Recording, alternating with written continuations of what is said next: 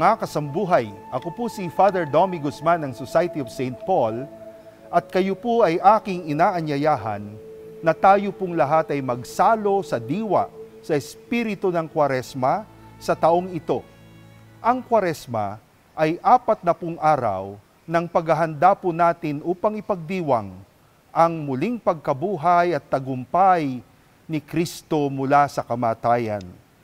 Ito po ang pinakamahalagang bahagi ng pagiging Kristiyano. Ito ang atin pong pinagsasaluhan sa pamagitan ng ating binyag bilang mga Kristiyano.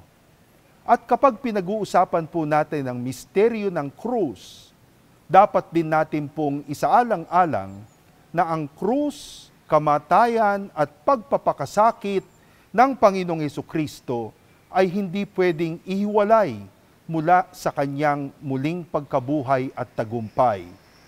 Ang Via Crucis ay Via Lucis at Via Vita. Ngayon po tayo'y magninilay dito sa pamagitan po ng tradisyon na iniwan ni Saint Francis of Assisi, ang landas ng krus o Via Dolorosa o Way of the Cross. Sa taong ito, ang ating pong pagninilay sa Way of the Cross ay iuugnay natin sa patuloy po nating nobenaryo patungo sa 2021, ang 500 years ng Christian faith sa ating bayang Pilipinas. At sa taong ito, 2019, taon po ng mga kabataan.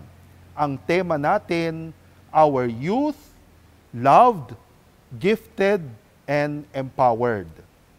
Tayo po'y nagpapasalamat sa Arsobispo ng Nueva Cáceres, si Archbishop Rolando Tirona, at gayon din po sa Obispo ng Suffragan Diocese ng Legazpi, si Bishop Joel Bailon at ang kanilang mga pari at ang buong bayan dito po sa Bicolandia.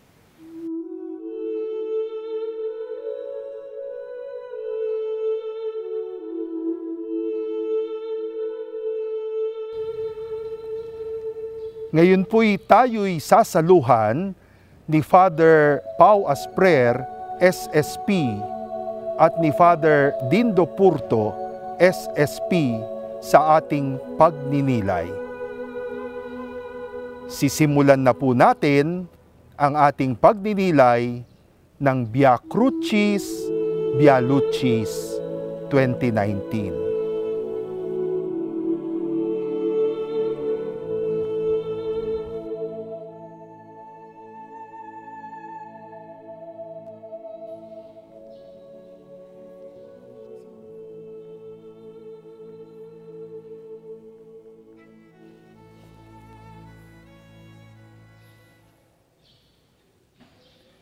In the name of the Father, and of the Son, and of the Holy Spirit. Amen. Lord Jesus Christ, through your sacrifice of the Holy Cross, you redeemed us all from the curse of sin. But the cross is not just for you. You teach us, whoever wishes to come after me must deny himself, take up his cross, and follow me.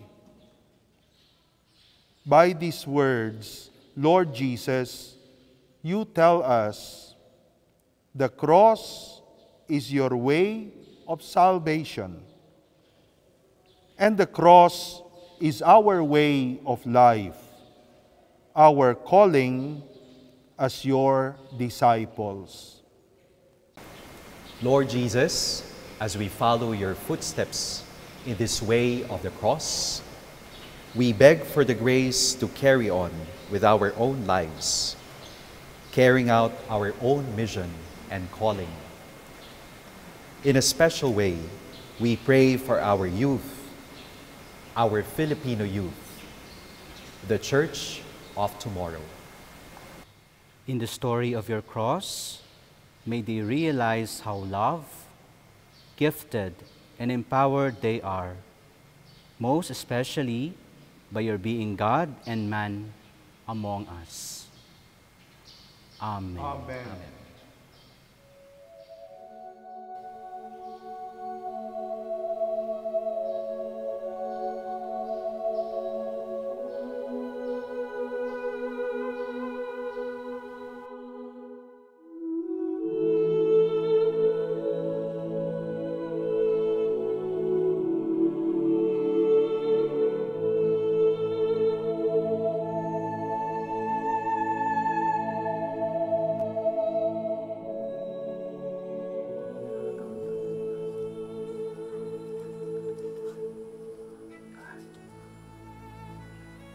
The first station, the Last Supper of Jesus with His disciples. We adore you, O Christ, and we bless you because by your holy cross you have redeemed the world.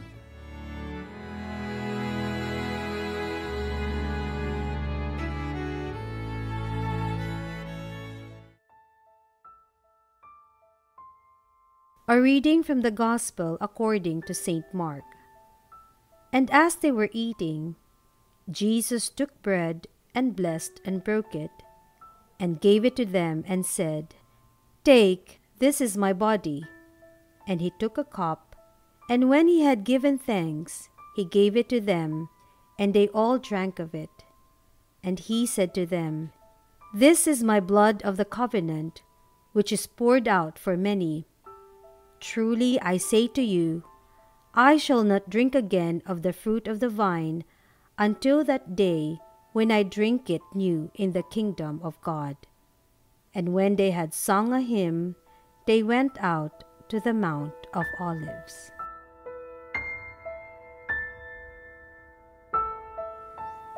Mula po ng kapanahunan ni Moises, sa aklat po ng Exodo at sa aklat ng Deuteronomy sa Old Testament, makikita natin ang kwento kung papaanong matapos ang higit sa 420 years ng pagiging alipin sa bayan ng Ehipto, ang mga Israelita ay iniahon ng Diyos sa kanilang kalayaan. Mula po doon, minabuti po ng Panginoon na huwag makakalimutan ng mga Israelita ang napakahalagang pangyayaring ito, ang pagliligtas ng Diyos sa bayan ng Israel. Kaya nga po taon-taon ay nagkakaroon ang mga Israelita ng tinatawag po natin na Passover Feast.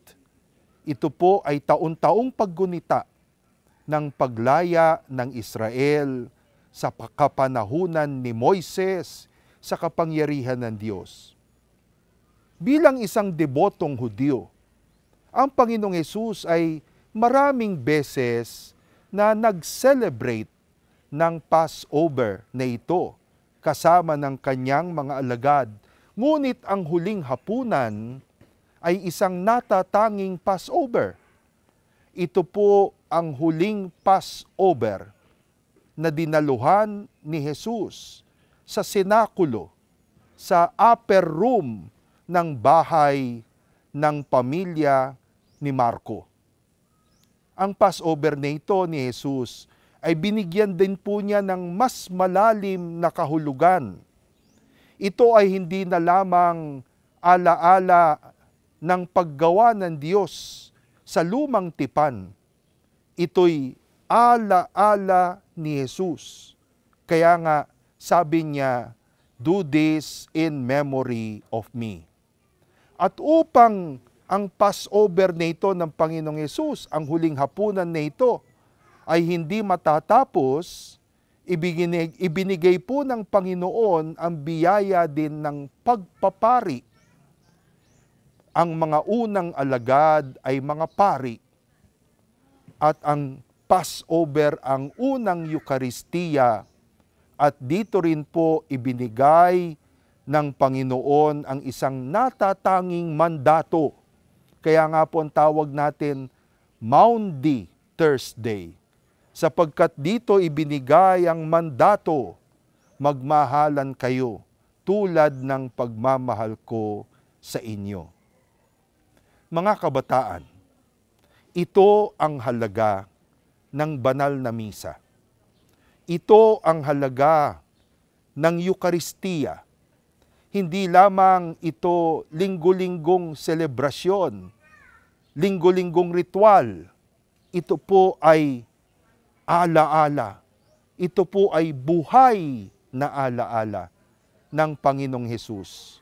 At kung buhay ang alaala ni Jesus, then buhay ang pananampalataya. Then buhay ang buhay Kristiyano. Napakahalaga po ang Eukaristiya para sa mga kabataan. Naalala ko po, nung ako po ay isang kabataan, isa po sa aking palaging ginagawa noon ay mag-assist sa misa bilang isang sakristan. Akala ko nung ula, ito'y gawa-gawa lang. Ito'y activity lamang. Pero hindi ko akalain na mula sa pag-a-assist sa misa, dito ay nagkaroon din po ako ng bukasyon na sana isang araw ako'y magmimisa. Isang araw ako'y magiging isang pari. Ganyan po kahalaga ang banal na misa sa isang kabataan. Lalo-lalo na sa mga kabataang lalaki. Maaring dito nyo masumpungan ang bukasyon, ang pagtawag ng Diyos sa inyo, na kayo pala ay nais ng Diyos na maglaan ng habang buhay na paglilingkod sa Kanya at sa Kanyang simbahan. Kaya nga po, alam nyo, kung tinatanong din ako, pwede bang magsakristan ang mga kabataang babae? Ang sagot ko, pwede. Bakit hindi naman? Pero mas napakaganda siguro kung ang magsasakristan ay isang kabataang lalaki. Kasi po, doon nade-develop sa pagiging malapit sa altar ng Eukaristiya ang alaala ni Jesus. Doon, palagay ko, talagang ipinupunla ang binhi at doon din dinidilig ang binhi ng isang priestly at religious vocation. Kaya ipanalangin natin sa estasyong ito ang mga kabataan na nawa para sa kanila, huwag lamang maging obligasyon ang misa linggo-linggo, obligasyong idinaraos. Nawa ito'y talagang maging isang napakagandang encounter kasama ang Panginoong Jesus. Amen. Lord Jesus crucified, have mercy on us.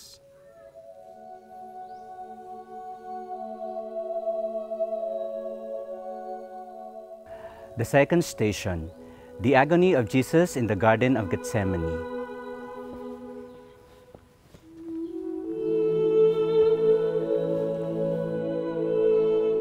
We adore you, O Christ, and we bless you, because by your holy cross you have redeemed the world. A reading from the Gospel according to St. Luke. And he came out and went, as was his custom, to the Mount of Olives, and the disciples followed him. And when he came to the place, he said to them, Pray that you may not enter into temptation. And he withdrew from them about a stone's throw, and knelt down and prayed, Father, if you are willing, remove this cup from me. Nevertheless, not my will, but yours be done. And there appeared to him an angel from heaven, strengthening him. And being in an agony, he prayed more earnestly, and his sweat became like drops of blood falling down upon the ground. And when he rose from prayer, he came to the disciples, and found them sleeping for sorrow. And he said to them, Why do you sleep? Rise and pray, that you may not enter into temptation. Ang Getsemani po ay makikita sa paanan ng bundok ng Olibo, kung saan po matatanaw nyo rin ang Jerusalem.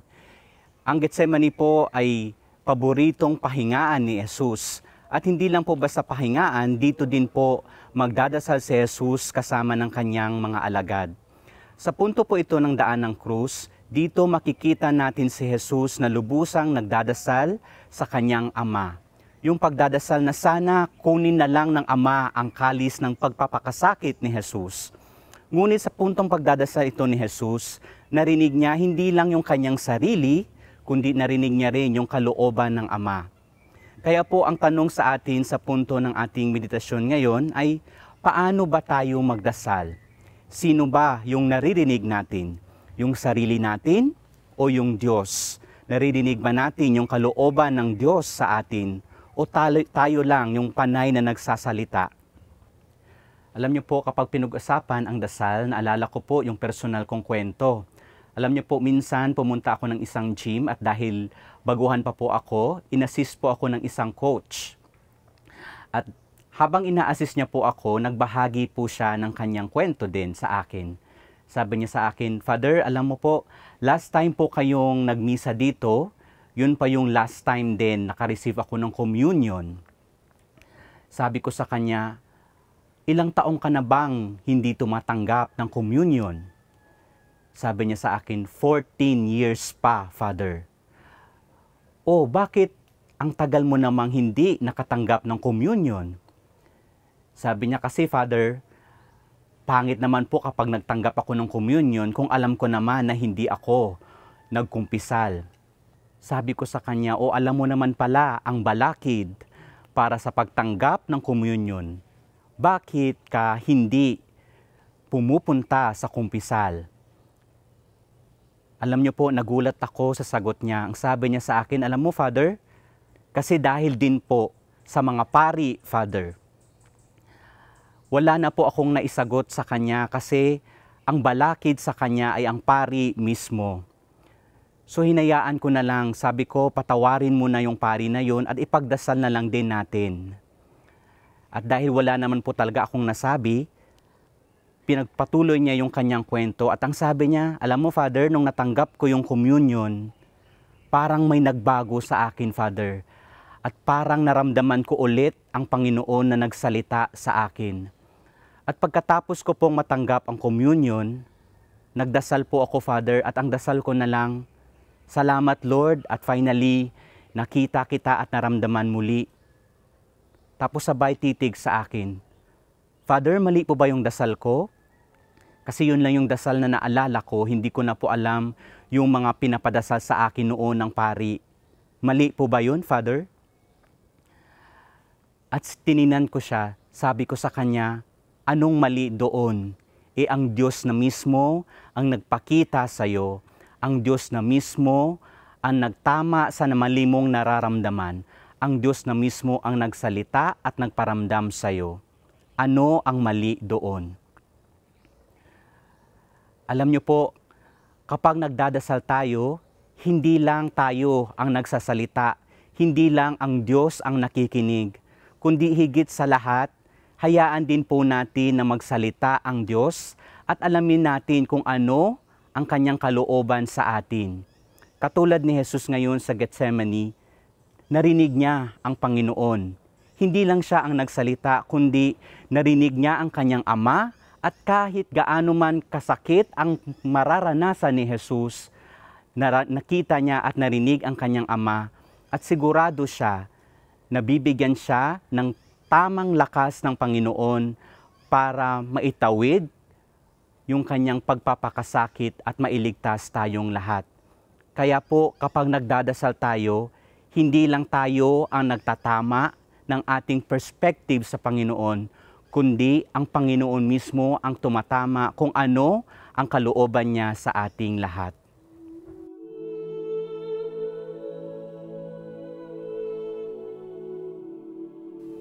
Manalangin tayo. Ama, ang iyong bugtong na anak tunay na masunurin sa iyo, maging sa kanyang paghihirap at pagpapakasakit bilang isang abang lingkod. Ang kanyang mga dasal ay isang pakikipag-ugnayan para matuklasan niya ang iyong kalooban. Sana kami rin, lalong-lalo na ang aming mga kabataan ngayon, lubos naming maisabuhay ang pagiging madasalin bilang isang tapat na pamamaraan para maisakatuparan namin ang mga kalooban mo at ang misyon namin. Hinihiling namin ito kay Jesus na aming Panginoon. Amen. Lord Jesus crucified, have mercy on us.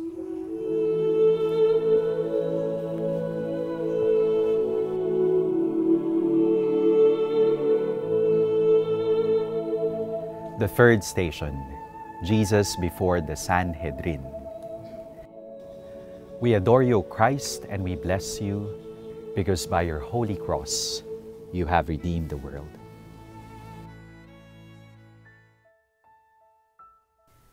A reading from the Gospel according to St. Luke. When day came, the assembly of the elders of the people gathered together, both chief priests and scribes, and they led Jesus away to their council, and they said, "If you are the Christ, tell us." But he said to them, "If I tell you, you will not believe, and if I ask you, you will not answer. But from now on, the Son of Man shall be seated at the right hand of the power of God." And they all said, "Are you the Son of God then?" And he said to them, "You say that I am." And they said, "What further testimony do we need? We have heard it ourselves from his own lips." Isa ho sa mga kalimitang maririnig sa kabataan ngayon ay, bakit walang nakakaintindi sa akin? Bakit parang walang nakauunawa sa akin? I feel lost, I feel rejected. Isa ho sa pinakamasakit na karanasan natin ay ang rejection. Mga magulang nire-reject ang anak, mga anak hindi ho pinapansin ang kanilang mga magulang. We reject people, and people reject us. Si Jesus naranasan niya rin ang rejection. Nanahan siya sa isang lipunan na mayroong sariling paniniwala, patakaran, tradisyon, at mga pamahiing ninanapa sa mga ninuno. Bilang kinatawan ng Ama at Mesiyas, kailangang maisakatuparan ni Jesus ang kanyang misyon. Subalit hindi ho lahat ay umaayon sa kanya. Marami ho ang naiinggit sa kanya. Mismong sinabi niya, walang propetang katanggap-tanggap sa sarili niyang bayan. Ang krus, ang pinakasukdulan ng pagpapadama ni Jesus ng kanyang katapatan sa misyon, sa kabila ng hindi pagkakaunawa sa kanya ng marami. Andyan na ho yung mga mayayaman at makakapangyarihang leader ng kanyang bayan. Ang mga Saduseo, ang mga pari, ang mga Pariseo, ang mga abogado, at ang mga eskriba, ang mga guro, nagparatang sa kanya. Ang pagiging tapat sa sinumpaang tungkulin at misyon sa kabila ng kaakibat ng mga tukso at pag-uusig ang hamon ni Jesus sa atin. Pagnilayan natin ang tanong na ito, meron ka bang hindi malilimutang karanasan na ikaw ay hindi naunawaan o ikaw ay nireject ng iba? Paano mo ito hinarap? Manalangin tayo. Salamat po, Ama, sa mga taong nakakasalamuha namin na nagbibigay sa amin ng saya, sigla at mga kakaibang karanasan. Gayon din po, salamat, Ama, sa mga taong gumagabay sa amin upang harapin ang mga pagsubok, pagkalito at pagbabaliwala ng ibang tao. Sa kabila ng mga ito, manatili nawa kaming tapat sa iyo, Ama, sa iyong inilaang tungkulin at misyon sa amin bilang iyong tinawag na mga anak. Amen.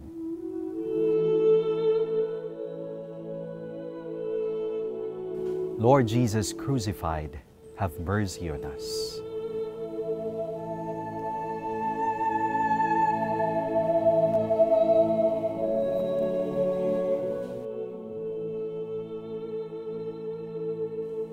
The fourth station, Jesus is scourged and crowned with thorns. We adore you, O Christ, and we bless you, because by your holy cross you have redeemed the world.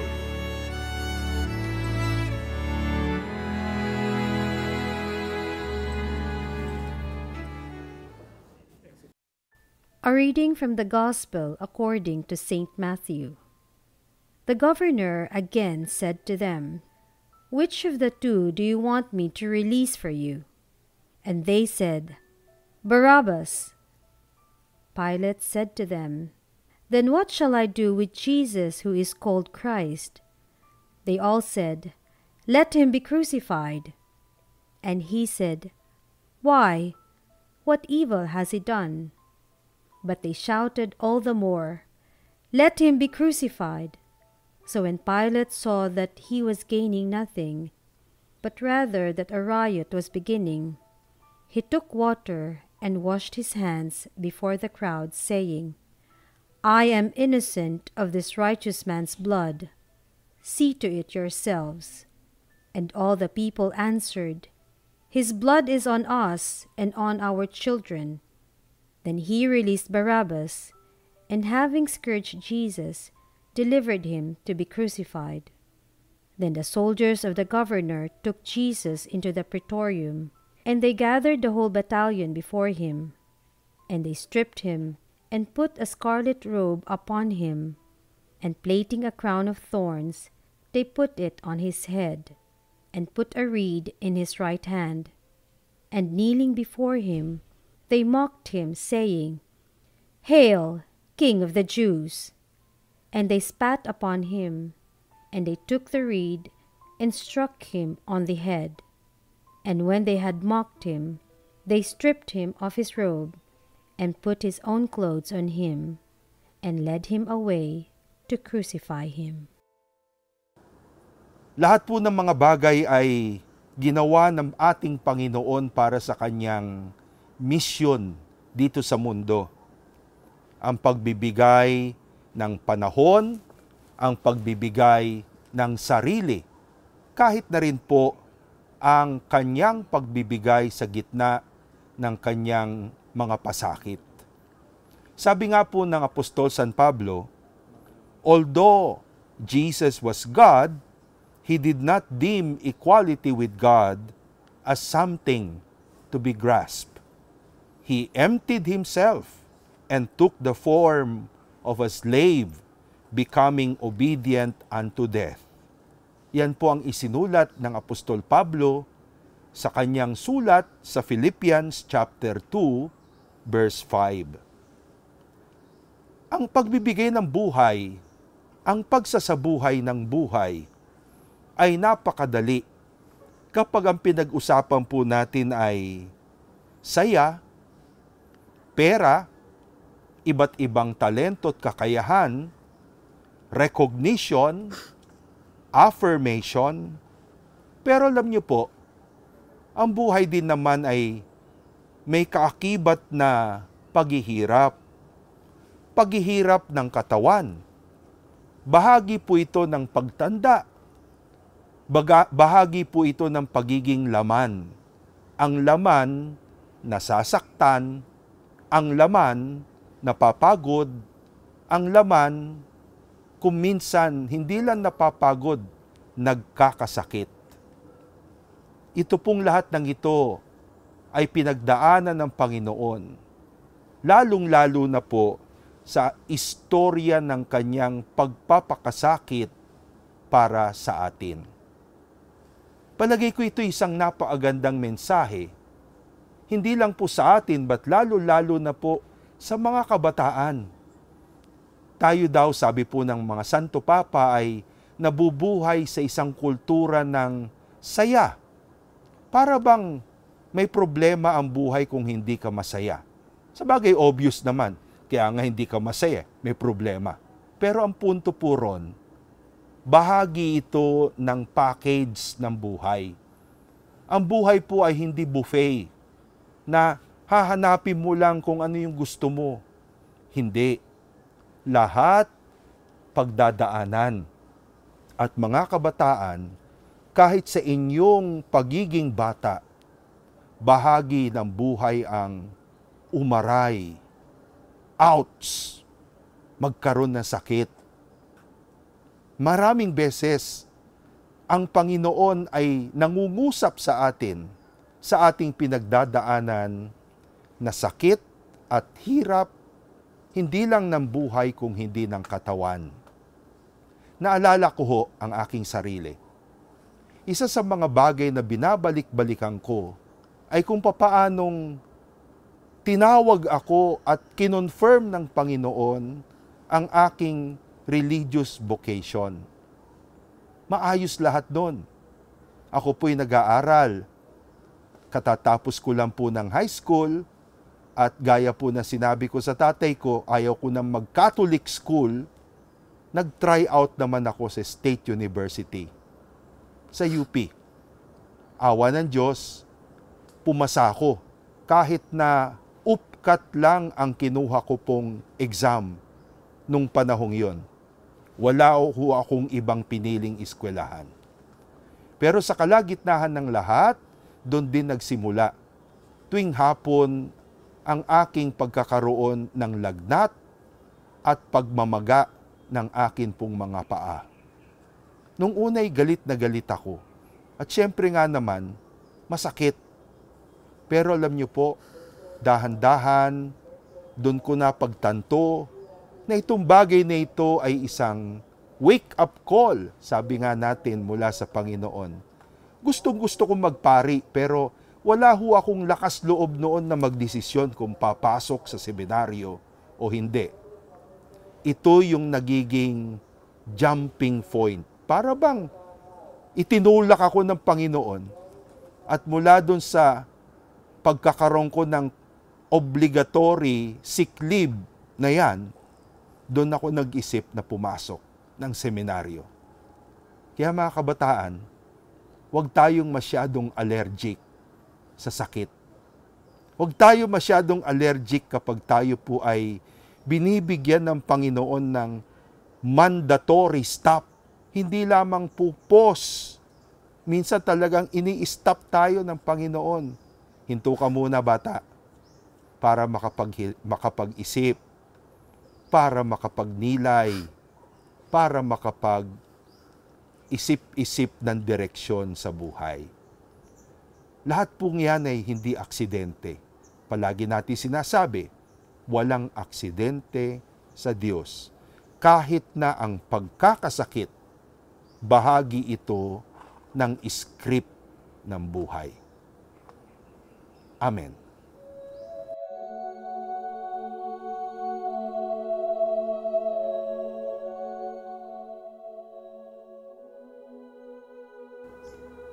Lord Jesus crucified, have mercy on us. Ang ikalimang istasyon, ang pagtanggap ni Jesus sa kanyang krus. We adore you, O Christ, and we bless you, because by your holy cross you have redeemed the world.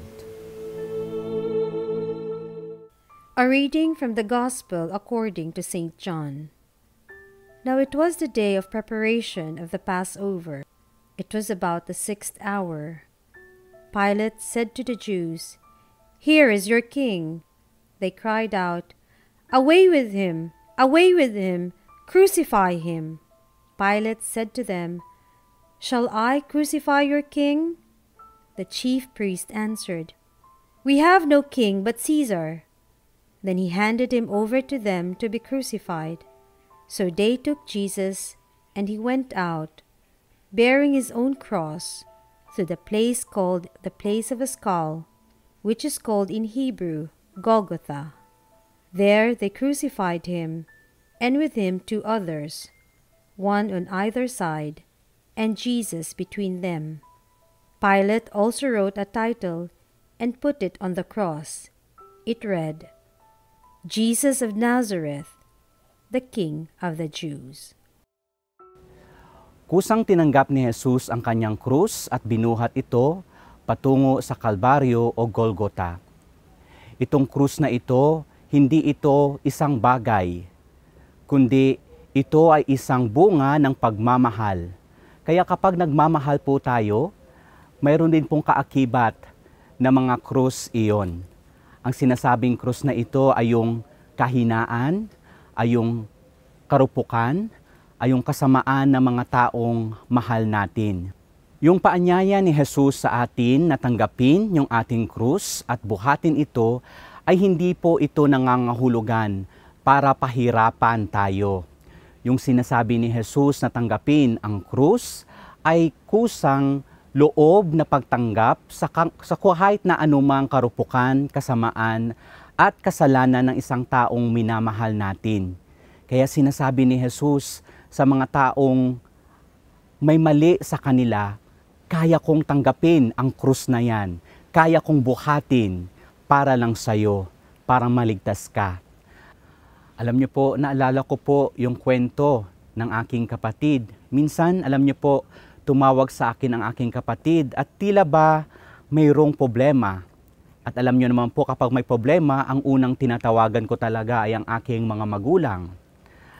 Kaya nung sinabi ko sa kanila na parang may problema itong kapatid ko, sinabi nila mas mainam siguro na puntahan na lang natin yung kapatid mo para makita talaga natin kung ano yung kalagayan niya. Alam niyo po, pumunta kami sa aking kapatid at gusto naming sorpresahin siya.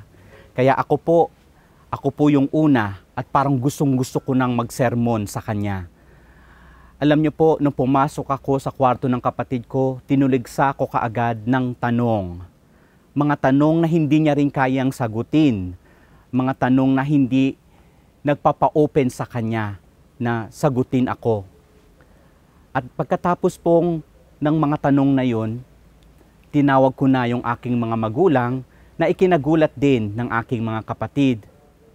Alam niyo po, nung nakita ng aking magulang, ang aking kapatid, wala po silang sinabi. Isang tanong lang po ang tinanong sa kanya ng aking tatay. Sabi niya, anak, ikaw ba ay kumain na? Alam niyo po, lumapit sa kanya ang aking kapatid at umiyak na lang. At habang umiiyak po yung aking kapatid, ako din po, tumalikod ako at nagdasal sa Panginoon. Sinabi ko, Lord, pasensya ka na kung ako tong pari, pero hindi ko mapatawad yung aking kapatid. Ako tong nagpapatawad sa kasalanan ng iba, pero sa sarili kong kapatid, hindi ko kayang ibigay yung pagpapatawad na yon. Alam niyo po, sa puntong iyon, na-realize ko rin kung gaano tayo kamahal ng Panginoon, na kaya niyang tanggapin lahat ng kasalanan, karupukan at kasamaan natin. Yung mga krus natin, kaya niyang buhatin para ipakita sa atin na tayo rin ay mahal niya. Ganon tayo kamahal ng Panginoon.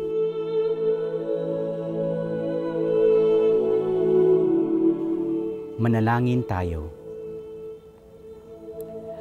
Dakilang Ama, nagpapasalamat kami sa iyo sa paglikha at pagsubaybay sa aming mga buhay. Salamat sa pagbibigay sa amin ng panahon at lugar dito sa mundo. Tulad ni Jesus, bigyan mo kami ng inspirasyon para lubusan naming matanggap ang aming mga krus sa buhay.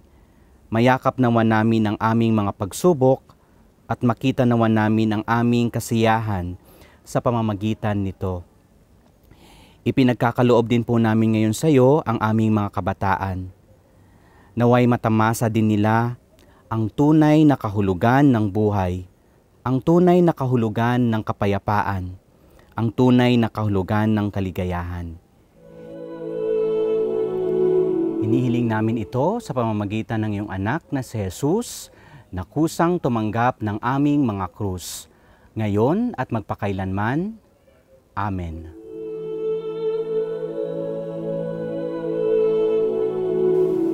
Lord Jesus crucified, have mercy on us. The sixth station. Jesus falls under the weight of the cross. We adore you, O Christ, and we bless you because by your holy cross, you have redeemed the world. A reading from the letter of St. Paul to the Philippians.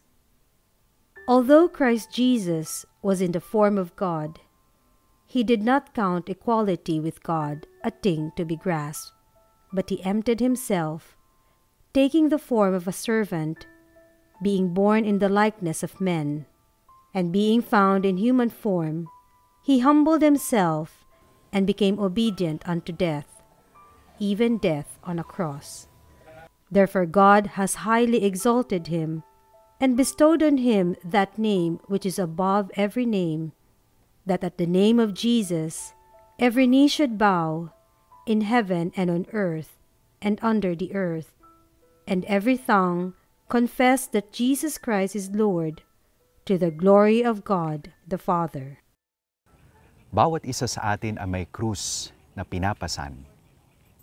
Bata man o matanda, I think wala naman hong exempted sa ating pagpapasan ng krus, sapagkat ito ay bahagi ng ating pananampalataya.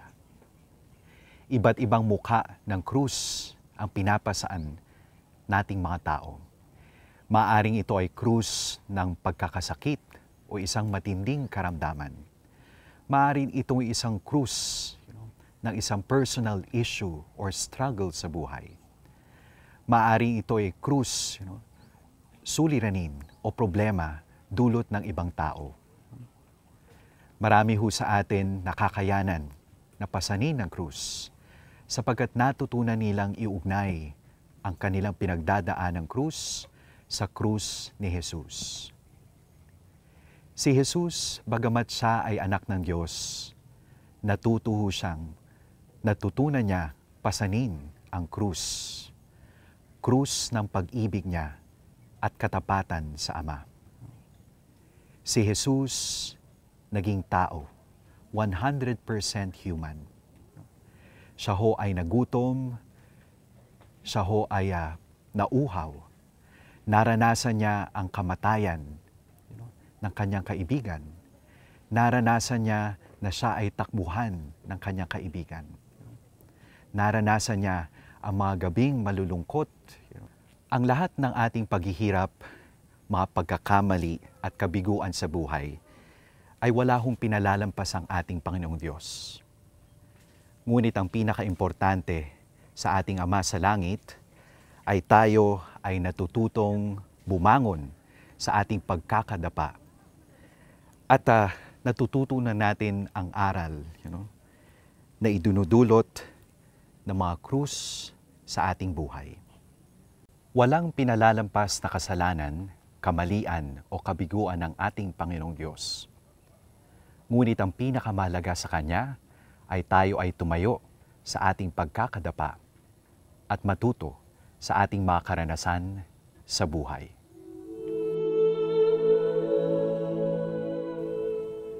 Manalangin tayo. Amang nasa langit, pinupuri ka namin. Tulad ng nasusulat sa Salmo 139, Panginoon, iyong siniyasat at nakilala ako. Pinasasalamatan ka namin sa pagkakaloob mo sa amin ng kabutihan, ng talino, ng kakayahan at kalakasan. Sa pagtanggap namin sa mga biyayang ito, buong kababaang loob rin naming tinatanggap ang aming mga kahinaan bilang iyong mga nilalang. Sa aming mga kakulangan at pagkakamali, nawa ay pagkaluban mo kami ng kakayahang umunawa at magmalasakit sa iba sa kanilang pagsisikap na itaguyod ang kanilang sariling buhay. Nawa ang aming mga pagkakamali ay maging daan upang maging mas mahinahon at mas matiyaga sa aming pang-araw-araw na buhay. Amen. Lord Jesus crucified, have mercy on us. The seventh station. Simon of Cyrene helps carry the cross of Jesus. We adore you, O Christ, and we bless you because by your holy cross you have redeemed the world.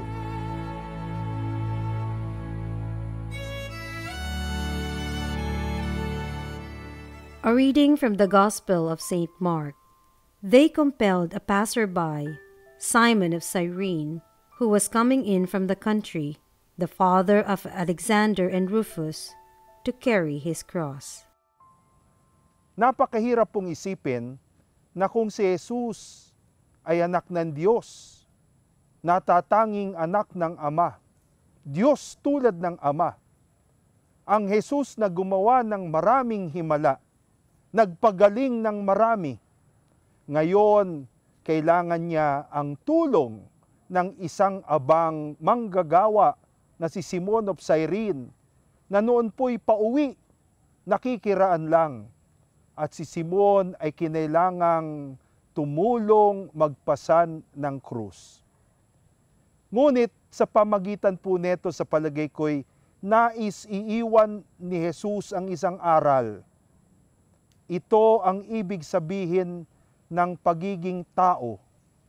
Ito ang ibig sabihin ng pagpapakatao, na lahat po ng ating ginagawa, hindi pwede nating angkinin na sarili lamang natin. Kung hindi, lahat po ng ating nagagawa, lahat po ng achievement natin sa buhay, may kasamang kooperasyon, may kasamang isang nilalang na umaagapay at tumutulong sa atin. Ang anumang nararating natin sa buhay ay nararating natin sapagkat may taong nagmagandang loob sa kahit na ilang sandali, kahit na sa isang sandali ng atin pong buhay. Mga kabataan, ito pong aral na ito'y napakaganda na palagi nating isipin. Alam nyo, ang buhay kabataan ay buhay ng lakas. Sabi nga nila, ito yung punto ng buhay na nandun ka sa mayabong na bahagi ng iyong lakas. Kaya mo ang lahat.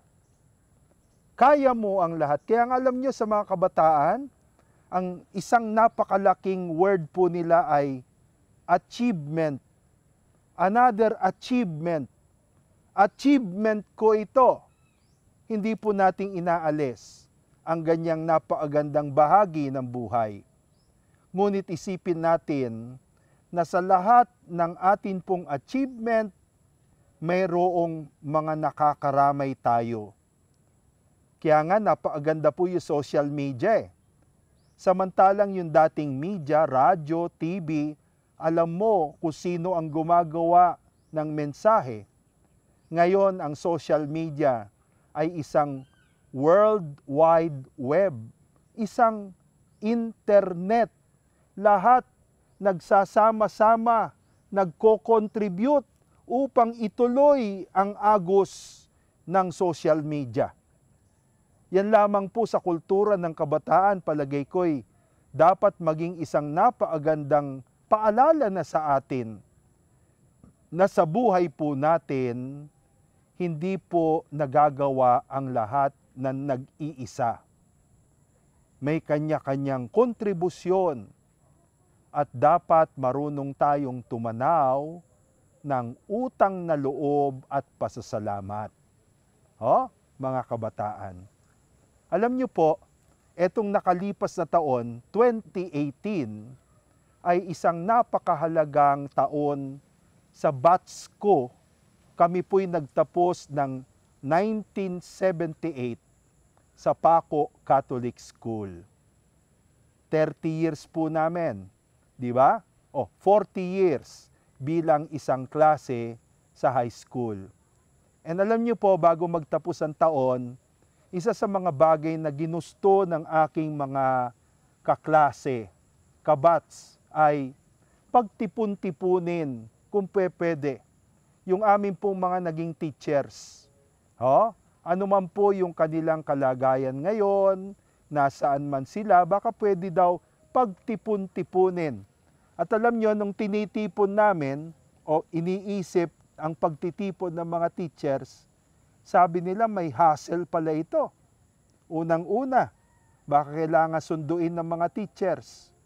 Pangalawa, baka yung ibang teachers kailangan ng alalayan, hindi lang sa sunduan, kung hindi kahit sa paglalakad. Tapos sabi naman nung isang gumagawa ng menu, naku kanya, baka marami ng bawal ang mga teacher sa pagkain. Napaka-complicated ng pagpaplano ng menu. But you know, once upon a time, ito pong mga teachers na ito ay mga good Samaritan, mga Simon of Cyrene sa buhay po namin nung kami dumadaan sa aming kabataan. Huwag po nating kakalimutan yan.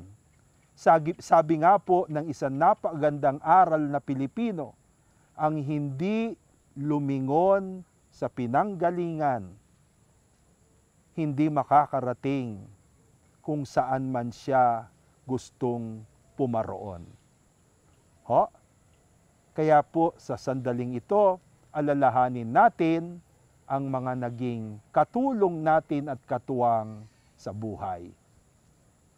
Amen.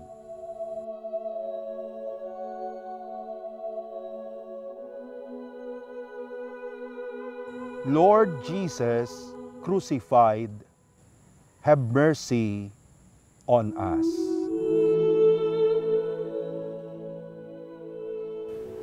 The eighth station. Jesus meets the pious women of Jerusalem. We adore you, O Christ, and we bless you, for by your holy cross you have redeemed the world. A reading from the Gospel according to St. Luke. And there followed him a great multitude of the people, and of women who bewailed and lamented him. But Jesus, turning to them, said, Daughters of Jerusalem, do not weep for me, but weep for yourselves and for your children. For behold, the days are coming when they will say, Blessed are the barren, and the wombs that never bore, and the breasts that never gave suck. Then they will begin to say to the mountains, Fall on us, and to the hills, cover us. For if they do this when the wood is green, what will happen when it is dry? Sa sulat po ni San Pablo sa mga taga-Galatia, sinabi ni San Pablo na sa kaganapan ng panahon, isusugo ng Panginoon ang kanyang anak at ipapanganak siya sa pamamagitan ng isang babae, si Maria. Sa atin pong pananampalatayang Katoliko, nangangailangan din po ng presensya ng mga kababaihan. Alam niyo po, sinasabi dito na ang taunang tahanan ng tao ay ang sinapupunan ng isang babae. Doon nagsisimula ang buhay. At kahit yung ating pananampalatayang Kristyanismo din, sinasabi sa atin din na may malaking ambag ang mga kababaihan sa paglalago ng ating pananampalataya. Kung atin pong titingnan yung kasaysayan ng simbahan, makikita po natin ang malaking kontribusyon ni Santa Teresa kay San Juan de la Cruz, si Santa Teresa of Calcutta kay John Paul II, at maging si Santa Clara kay Saint Francis of Assisi. Dito po pinapakita sa atin na hindi lang po ang lalaki ang pwedeng magpalago ng ating pananampalataya. Maging ang babae din po may sarili silang role, kaya po binigay sila sa atin ng Panginoon. Makikita po natin sa aklat ng Genesis Nakita ng Diyos na hindi masaya ang taong nag-iisa, kaya nilikha niya ang babae para may kasama ang lalaki. Kaya po, hindi lang po ang mga kalalakihan ang pwedeng magpalago ng ating pananampalataya, kundi pati yung mga babae din po may malaking ambag sa atin. Naalala ko rin po no, sa aking paglalakbay patungo sa aking pagpapari, marami din pong mga babaeng dumaan sa aking buhay. Unang-una po yung aking lola na nagturo sa akin kung paano magrosaryo, ang dasal ni Maria. Pangalawa po yung aking ina, na kapag sumisigaw ako ng masakit, laging nandyan yung aking nanay para alagaan ako at ipakita sa akin na hindi ako nag-iisa. Pangatlo po yung aking lolang madre na palaging nagdadasal sa akin. At siya nga po yung nagtalaga sa akin during my baptism para po ako maging pari. So makikita din po natin na itong kababaihan na nakita ni Jesus patungo sa kalbaryo niya, pinapakita dito na may malaking ambag din ang mga kababaihan sa buhay ni Jesus. Kaya po, pasalamatan po natin yung mga babaeng tumulong sa atin na hubugin tayo sa pananampalataya kay Kristo. Yung mga babaeng nagturo sa atin magdasal, yung mga babaeng nagturo sa atin na mayroong Diyos, yung mga babaeng nagturo sa atin na sa gitna ng sakit sa mundo, mayroon pa ring mga babaeng handang mag-alay ng kanilang panahon at oras para ipakita ang pagmamahal ng Diyos.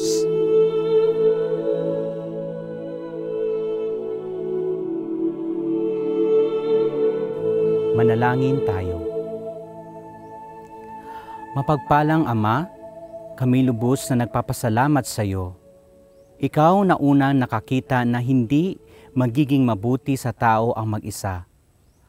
Kaya lubos kami nagpapasalamat lalong-lalo na sa paghahandog ng presensya ng mga kababaihan sa aming buhay, lalong-lalo na sa kanilang buhay pananampalataya. Sa aming buhay naway mas lalo pa naming makita ang kahalagahang naiaambag ng mga babaeng nakakasalamuha namin sa aming komunidad at sa mga kabataan. Ipinagkakatiwala namin sa iyo ngayon na bigyan mo pa ng biyaya ang mga babaeng may malaking parte para hubugin kami sa aming buhay. Mga babaeng nagturo, nag-alay ng panahon, tumangkilik at naging kaagapay namin at ng mga kabataan. Naway maging tunay kanilang kaligayahan. Amen. Lord Jesus crucified, have mercy on us. The ninth station. Jesus is nailed to the cross.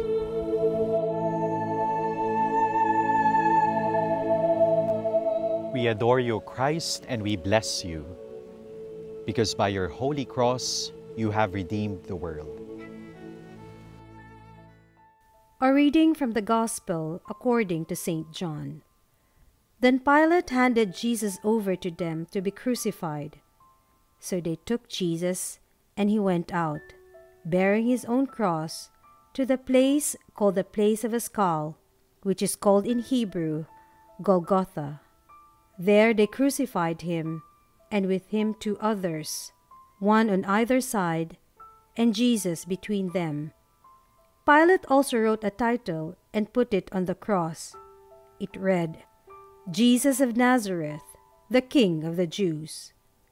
Many of the Jews read this title, for the place where Jesus was crucified was near the city, and it was written in Hebrew, in Latin, and in Greek.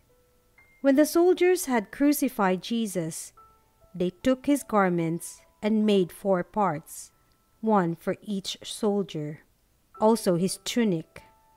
But the tunic was without seam, woven from top to bottom. So they said to one another, let us not tear it, but cast lots for it to see whose it shall be. Isa po sa mga games na karaniwang nilalaro during youth gatherings o yung mga pagtitipon ho ng mga kabataan ay ang truth or dare. Truth or dare.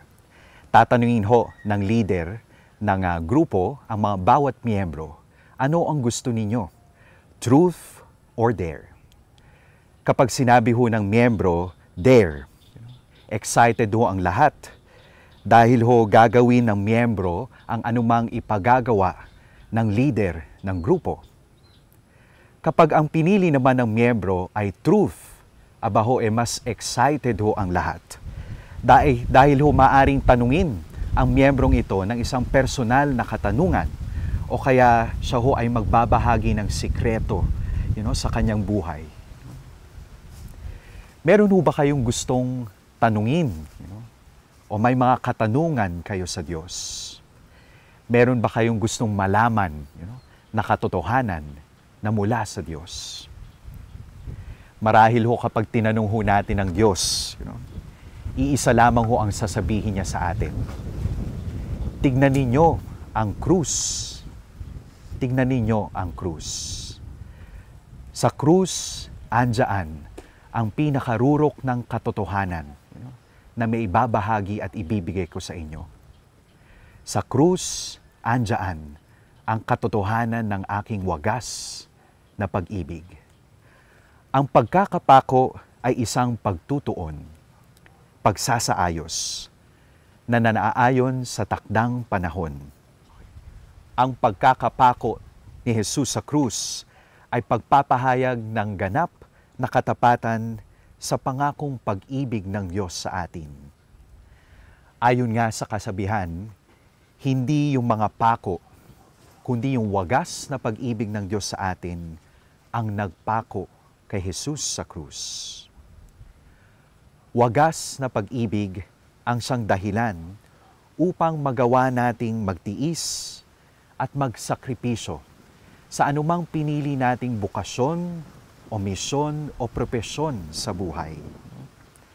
At sa ating pagpili, na tayo ay magsakripisyo, nakakaranas ho tayo ng mga pagsubok.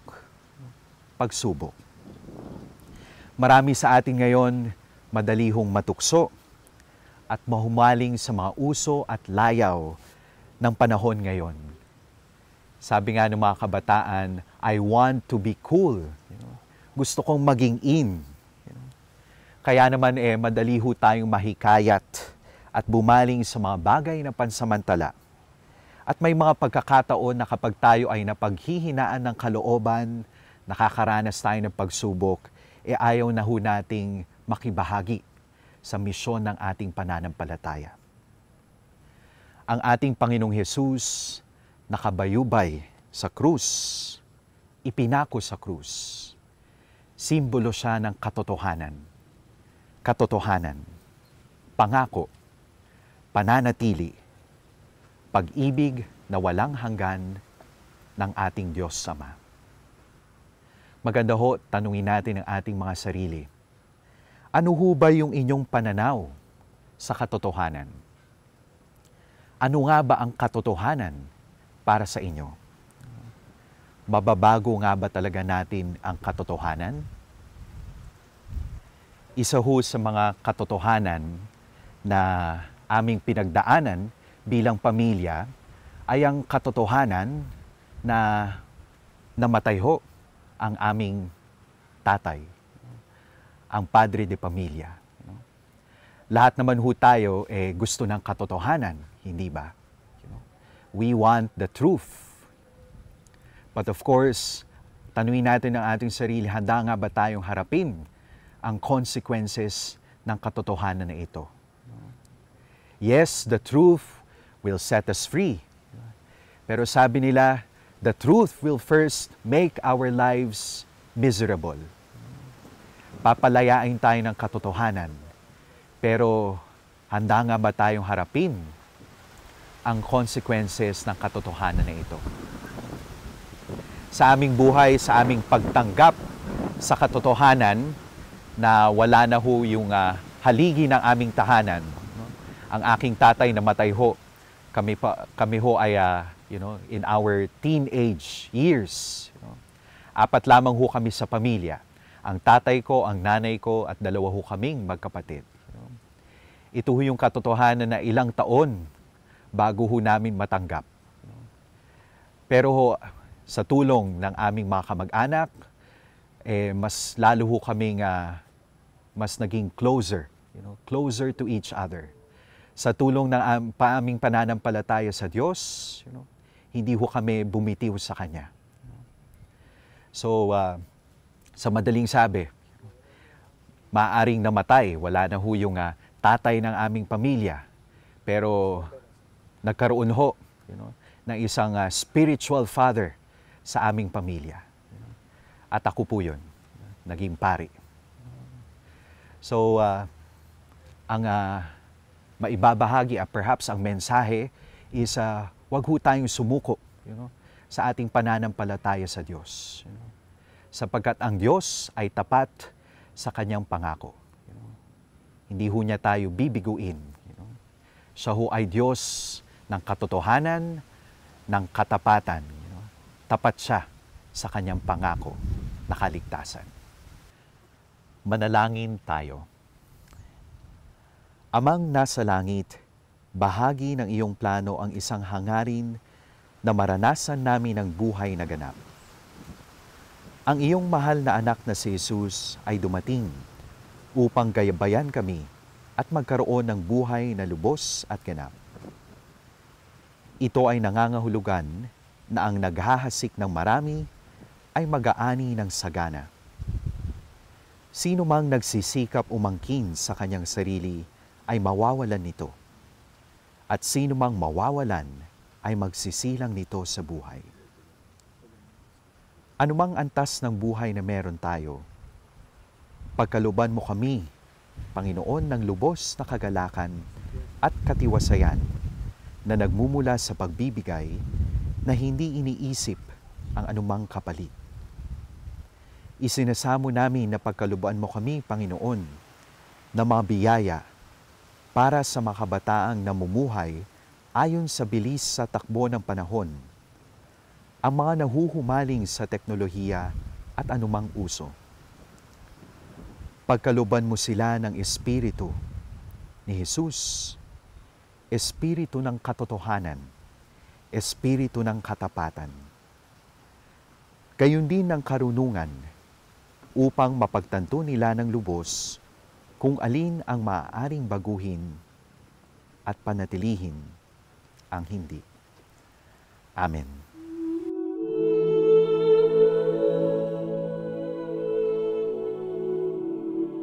Jesus crucified, have mercy on us. The 10th station, Jesus forgives the repentant thief. We adore you, O Christ, and we bless you, because by your holy cross, you have redeemed the world.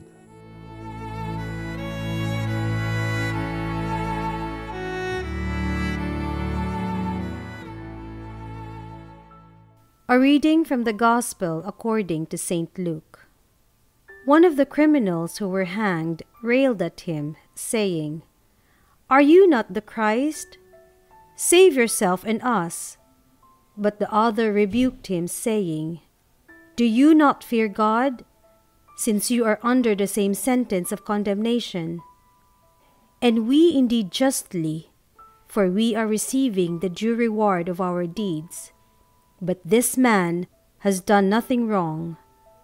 And he said, "Jesus, remember me when you come in your kingly power." And he said to him, "Truly I say to you, today you will be with me in paradise." Ang Diyos ay pagmamahal. Isinulat po ng apostol na si San Juan, hindi niya sinabing, God has love, may pagmamahal ang Diyos. Kung hindi sinabi niya, God is love. Ang Diyos ay pagmamahal. Deus caritas est. At kung sa krus, si Jesus ay taong-tao, sa krus din po natin makikita ang larawan ng pagkadiyos ni Jesus sa pamamagitan ng kanyang nag-uumapaw na pagpapakita ng pagmamahal. At ano pang klaseng pagmamahal kaya ang mas dakila kaysa mahalin ang hindi karapat-dapat? Napakadaling magmahal kapag ang iyong mamahalin ay kahali-halina, favorable, pleasant. Pero ito po yung ultimate test ng pagmamahal, na mahalin mo ang isang nagkasala, ang isang nagtalusira, ang isang mahina ang buhay. Ito po ang ipinakita ni Jesus sa estasyon na ito. Ang pinakamahalagang larawan ng pagmamahal ng Diyos, walang iba kung hindi ang pagpapatawad sa mga may kasalanan. Bagamat si Jesus ay walang kasalanan, nakuha niyang unawain, nakuha niyang patawarin, nakuha niyang maging gentle and kind sa isang kriminal, sa isang dapat talagang patayin dahil sa kanyang mga ginawa. The righteousness and the love of Jesus did not make him rigid and frigid. Sabi nga po natin, hindi naging matigas si Jesus dahil sa kanyang pagiging matuwid. Oo, katotohanan, pero hindi panghuhusga. Oo, pagiging matuwid, pero hindi yung pagiging dogmatic at pagiging walang pakialam. Para po sa mga kabataan, palagay ko, ito'y isang napakagandang kalabit ng Panginoon.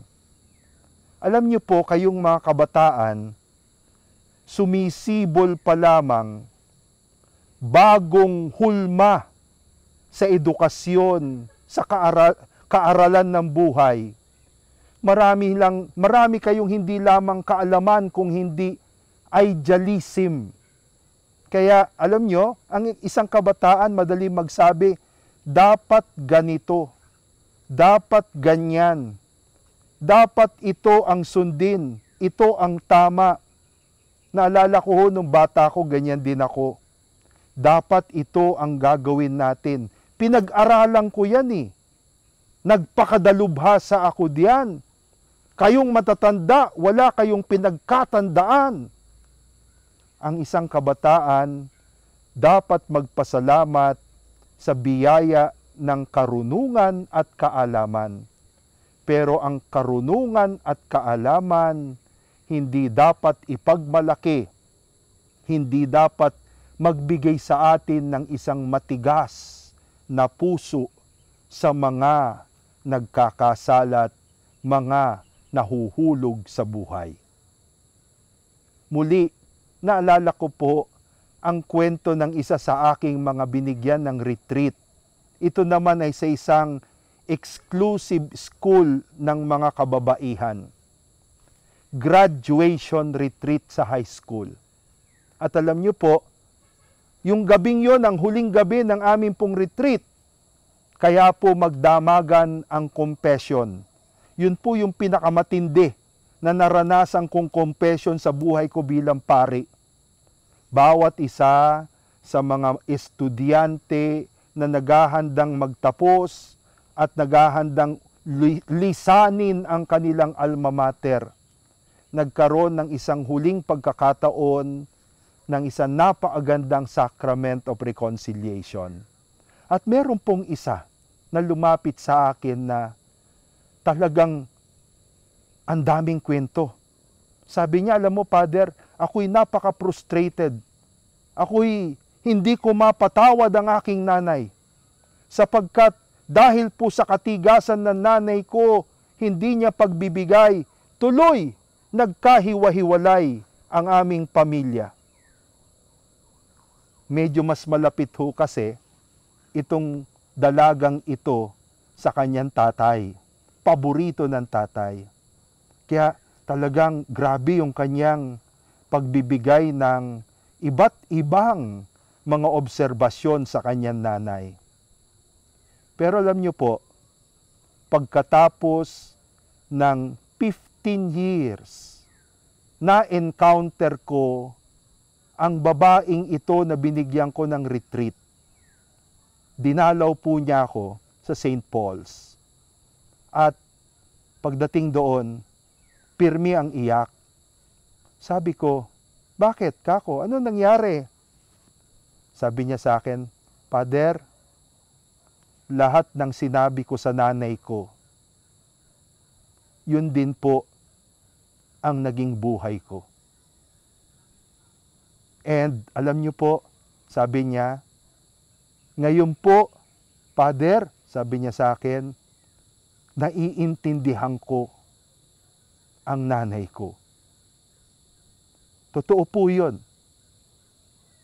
Maraming beses, ang atin pong mga pagbagsak sa buhay, ginagamit ng Diyos upang sa ganon, ilebelo ang ating pangunawa sa katotohanan at katwiran. Ipanalangin po natin ang ating mga kabataan na nawa sa gitna ng inyong mga idealismo, matatayog na pananaw sa buhay. Hindi po namin sinasabing isurrender nyo yung matatayog na pananaw na yan. Hindi po. Pero nawa sa gitna ng liwanag na yan, hindi mawawala ang isang pusong makakristo. Bagamat hindi nagkasala, maunawain sa mga makasalanan. Amen.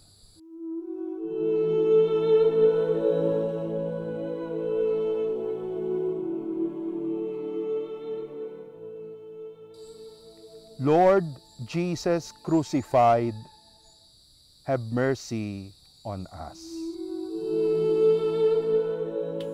The 11th station. Mary and John at the foot of the cross. We adore you, O Christ, and we bless you, for by your holy cross you have redeemed the world. A reading from the Gospel according to St. John. Standing by the cross of Jesus were his mother and his mother's sisters, Mary the wife of Clophas, and Mary Magdalene. When Jesus saw his mother and the disciple whom he loved standing near, he said to his mother, "Woman, behold your son." Then he said to the disciple, "Behold your mother." And from that hour, the disciple took her to his own home. Sa paanan ng krus, makikita natin si Maria at si Juan. Kung atin pong titingnan, sa puntong ito ng ating daan ng krus, walang gustong lumapit kay Jesus. Lahat na nakakita kay Jesus, binabatikos siya, kinukutya, na parang kriminal. Si Maria at si Juan, kaya nilang tanggapin lahat ng pagkukutya na ito at kaya nilang lumapit, hindi lang basta sa krus, kundi mismong sa paanan ng krus kung saan si Jesus nakapako. Nung nagbigay po ako ng recollection during Holy Week, may isa pong participants doon na nagtanong sa akin, "Father, bakit natin kailangan pag-usapan si Maria? Ngayon po ay Holy Week. Dapat po ang topic natin ay tungkol lang kay Jesus at kung paano tayo iniligtas ni Jesus sa pamamagitan ng kanyang krus. Hayaan na po natin si Maria. Sa kabilang araw na lang po natin siya pag-usapan." Alam niyo po, tininan ko po siya at sinabi ko sa kanya, "Alam mo, ngayong Semana Santa, hindi mo makikita si Jesus. Ngayong Semana Santa, hindi mo sisikmuraing makita si Jesus sa krus. Katulad ng kanyang mga alagad na naglisan nung nakita nila si Jesus sa krus." Alam niyo po, ang ating pananampalataya hindi sa lahat ng oras makikita natin at mararamdaman natin si Jesus. At sa panahong hindi natin makita at maramdaman si Jesus, Sinabi ni Jesus at ipinagkakatiwala tayo ni Jesus sa kanyang ina. Saan ba tayo pupunta para makita natin si Jesus muli? Alam niyo po, kahit ako, pari na, hindi naman po sa lahat ng oras nakikita ko si Jesus at nararamdaman kahit po ako nagmimisa. At sa puntong iyon, kapag hindi ko naramdaman si Jesus, mayroon akong kaagapay, mayroon akong pupuntahan. At kapag pumunta ako kay Maria, hindi ipagdadamot ni Maria na makita kong muli ang kanyang anak. Ito po ang maganda sa pananampalataya natin. Kasi kahit hindi natin makita si Jesus, nandoon si Maria sa gitna ng ating pasakit, sa gitna ng ating karanasan na masalimuot, nandoon si Maria, lalapit sa atin at ipapakita ang kanyang anak na handang magligtas sa lahat man at sa kahit na ano pa mang pasakit na nararamdaman natin. At ito ang magandang balita ng Panginoon. Manalangin tayo. Ama, nagpapasalamat kami sa biyaya ng pamilya at mga kaibigan. Pinapakita nila sa amin ang walang hangganang pagmamahal at pagtitiwala. Pinapaalala nila na hindi kami nag-iisa sa kanilang pag-aaruga, sa kanilang pag-alala sa amin, at sa pamamagitan ng kanilang mga salita, nakikita namin ang tunay na kahulugan ng buhay. Kaya naman, iniaalay namin sa iyo ngayon itong mga taong espesyal sa amin na naging sandigan namin araw-araw. Inihiling namin ito sa pamamagitan ni Jesus na aming Panginoon. Amen.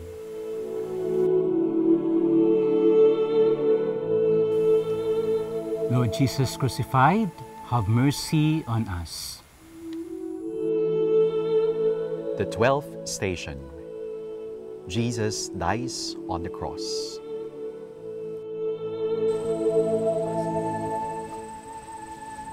We adore you, Christ, and we bless you because by your holy cross you have redeemed the world.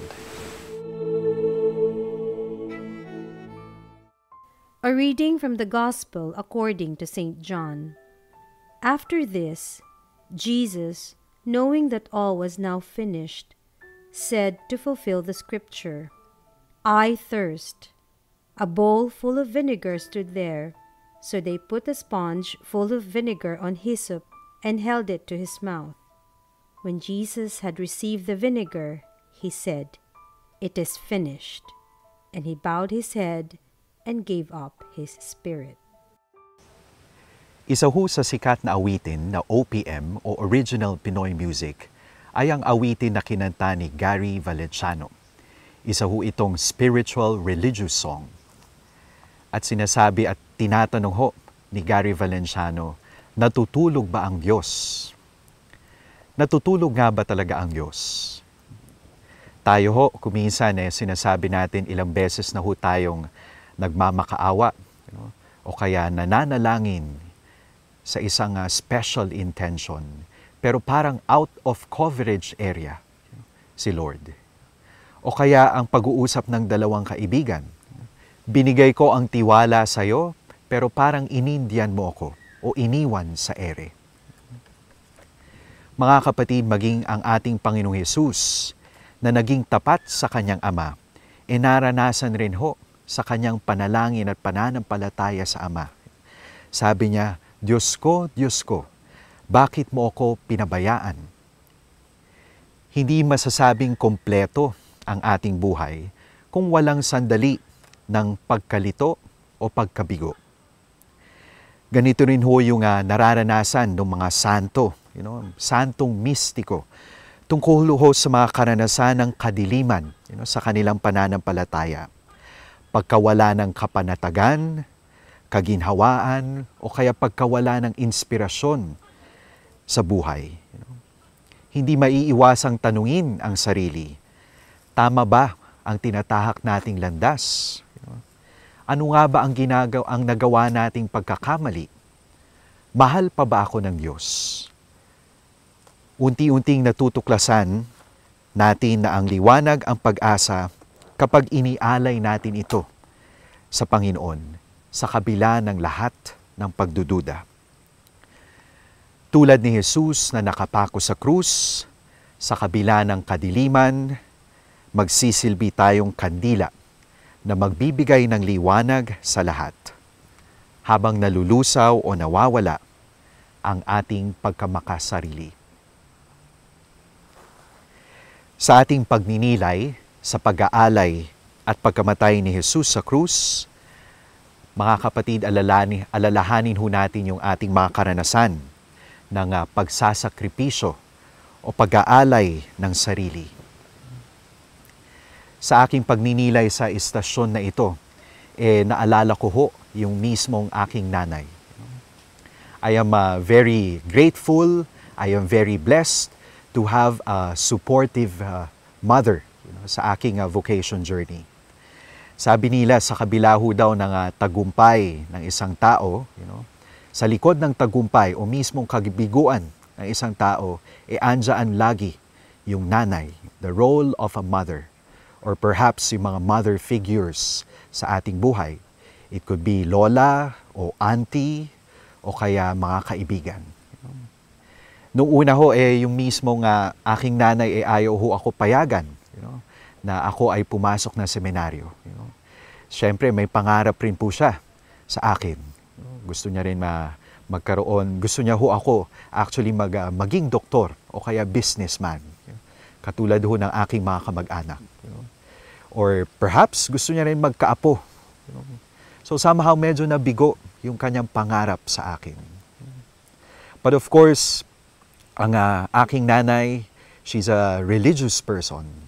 Sa kanyang mga tanong sa Diyos, natutunan niyang tanggapin na kaming mga anak niya, sabi nga, hindi pag-aari, kundi kami ay biyaya ng Diyos na we are meant to be shared to others, to the church. Manalangin tayo. Amang nasa langit, may mga pagkakataon na maging ang aming mga panalangin ay punong-puno ng kadiliman, ng pagkabigo. Subalit nagpapatuloy kami sa pagtahak sa landas na aming pinili at patutunguhan. Ngunit kung hindi maiiwasan na dumaan sa baku-bakong daan at kadiliman, dulot ng pigati at ligalig, maging pastol ka nawa namin upang gabayan kami at buhatin kung kinakailangan. Turuan mo kaming bukas palad, maging bukas palad sa pagtulong sa aming kapwa, magsakripisyo at maghandog ng sarili. Amen.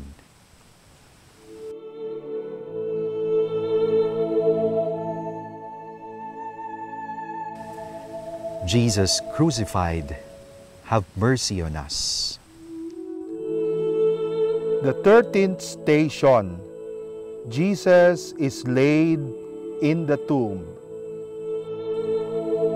We adore you, O Christ, and we bless you, because by your holy cross you have redeemed the world.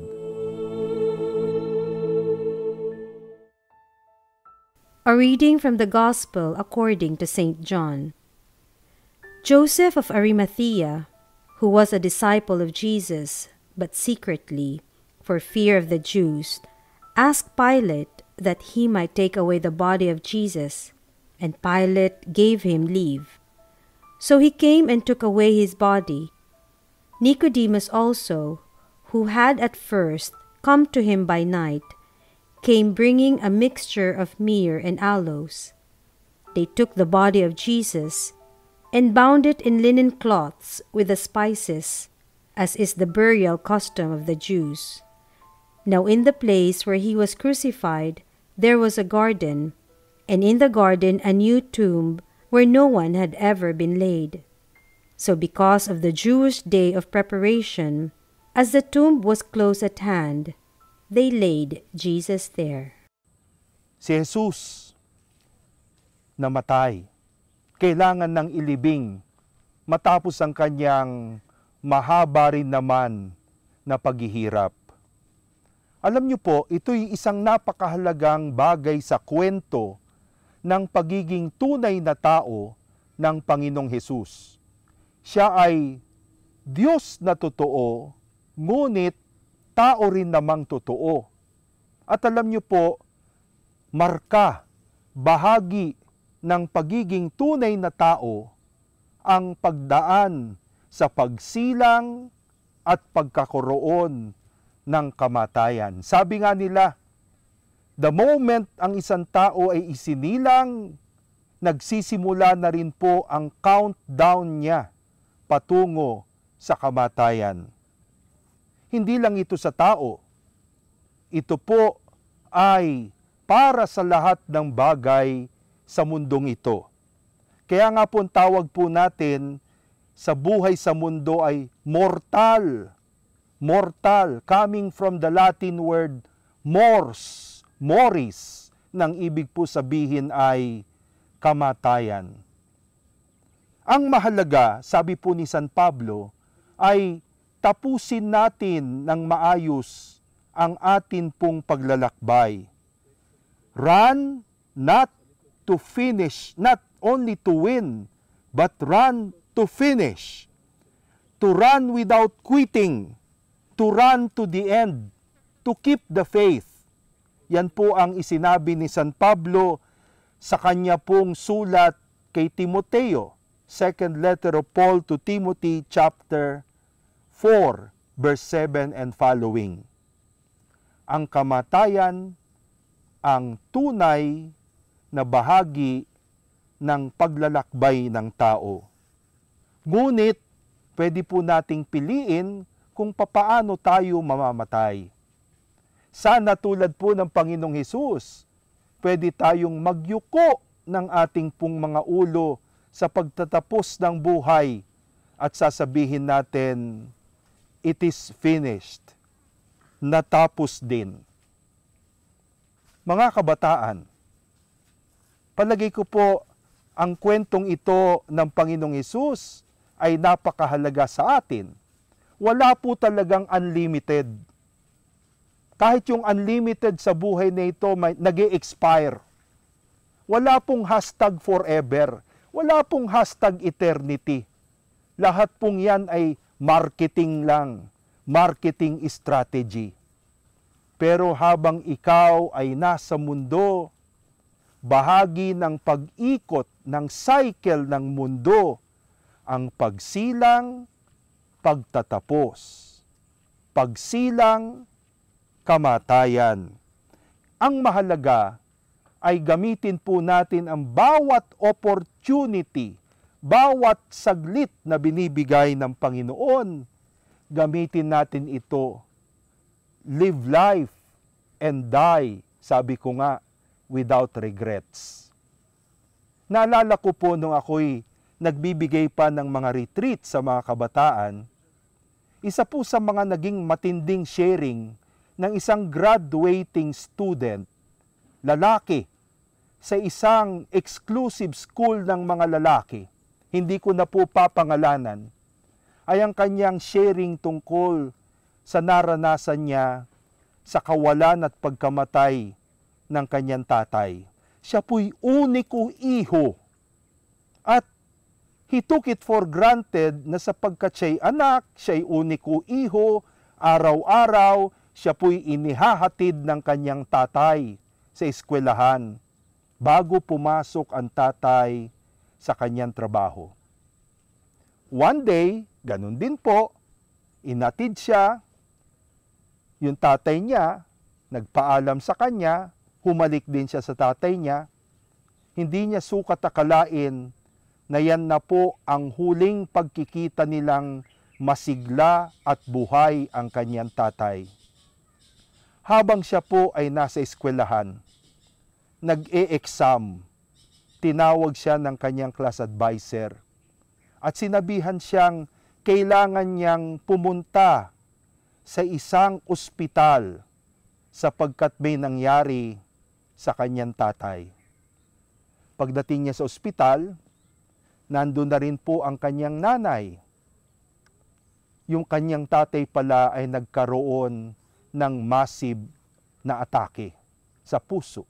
Kailangang operahin upang piliting isalba Ngunit ang nanay niya ay medyo mahina, kaya siya po ang pumasok sa operating room upang tignan ano ang kalagayan ng kanyang ama. Nakita niya po na nakalabas ang puso ng kanyang ama. Pinipilit itong ayusin ng mga doktor. Ngunit sa dulo ng lahat, nakita niyang dahan-dahang nawala ang pintig ng puso ng ama niya sa operating table. Sabi niya nung kami nagre-retreat, isa lang po daw ang kanyang regrets. Hindi niya nasabi sa tatay niya, "Tay, mahal kita. Tay, napakahalaga ng iyong mga ginagawa sa akin. Gustong-gusto ko yung inihahatid mo ko araw-araw. Salamat. Pero huli na ang lahat." Hindi niya nasabi ang mga simpleng bagay na yon. Mga kabataan, wala pong unlimited. Habang may oras, gamitin natin ito ng maayos. At tulad ni Kristo, nawa masabi natin sa dulo, it is finished. Hindi po yung finished or not finished. Pwede natin sabihin talaga, it is finished. At there are no regrets. Amen.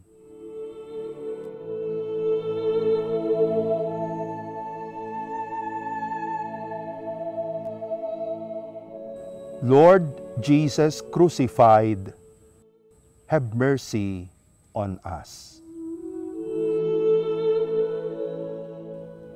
The 14th station, Jesus rises from the death.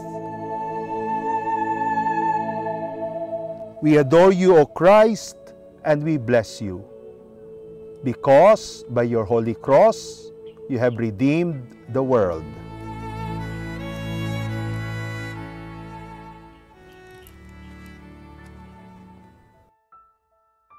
A reading from the Gospel according to St. John. Now on the first day of the week, Mary Magdalene came to the tomb early, while it was still dark, and saw that the stone had been taken away from the tomb. So she ran and went to Simon Peter and the other disciple, the one whom Jesus loved, and said to them, "They have taken the Lord out of the tomb." Peter then came out with the other disciple, and they went toward the tomb. They both ran, but the other disciple outran Peter and reached the tomb first. And stooping to look in, he saw that the linen cloths lying there, but he did not go in. Then the other disciple, who reached the tomb first, also went in, and he saw and believed. Si Jesus ay nabuhay mula sa kamatayan. Alleluia! Ito po ang atin pong isineselebrate tuwing linggo, ang muling pagkabuhay ng Panginoong Jesus. Kaya nga po kakaiba ang misa ng linggo para po sa bawat Kristiyano. Para po sa atin, sa kanyang kamatayan, sinira ni Jesus ang kamatayan, ngunit sa kanyang muling pagkabuhay sa ikatlong araw, ibinalik ni Jesus ang ibig sabihin ng buhay. Ang luwalhating ito, ang muling pagkabuhay na ito ng Panginoon ay hindi lamang po para sa Kanya, kung hindi ito'y para din sa atin, sapagkat tayo'y mga tagasunod ng Panginoong Hesukristo. Ano man ang pinagdadaanan ni Jesus, ito rin ang ating daan. Ang misyon natin kung ganon, ay isang misyon na kung saan ang huling kataga ay hindi po kamatayan, kung hindi kaligtasan at walang hanggan. Sabi nga po ng Apostol Pedro Sa 1 Peter chapter 2 verse 24, by His stripes we are healed. Sa pamamagitan ng kanyang mga latay, tayo'y nagkaroon ng siguradong atin pong kagalingan.